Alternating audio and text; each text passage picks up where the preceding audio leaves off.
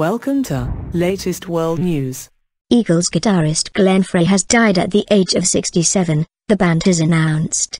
He died in New York City on Monday from complications arising from rheumatoid arthritis, colitis and pneumonia. Words can neither describe our sorrow, nor our love and respect for all that he has given to us, his family and fellow band members said.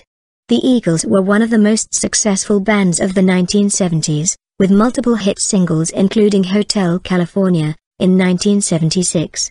Frey co-founded the Eagles in 1971 with Don Henley, Bernie Leadon and Randy Meisner.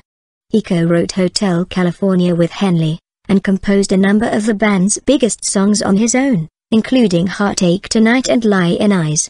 The Eagles notched up more than 150 million album sales worldwide, with Hotel California and their greatest hits among the best-selling in history. The Eagles were one of the great forces of 1970s rock.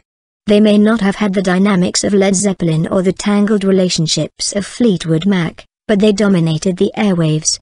AM radio would play the hits, filled with flawless harmonies, while FM stations would spin the longer, unedited album cuts. Frey emerged as one of the band's chief songwriters, the Lennon to Don Henley's McCartney. He penned their breakout hit Take It Easy, a song as laid back as its title suggests, with Jackson Browne.